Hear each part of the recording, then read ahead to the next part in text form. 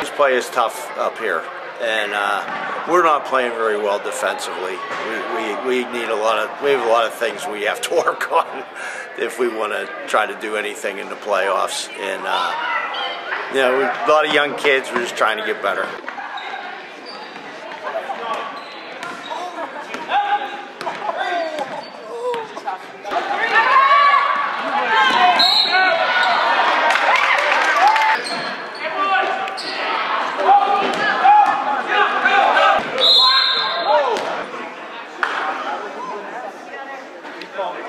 It did a little better in the second half, but you know, we got off to a good start, and then we kind of just stopped playing defense, and you know, that's been a problem we've had.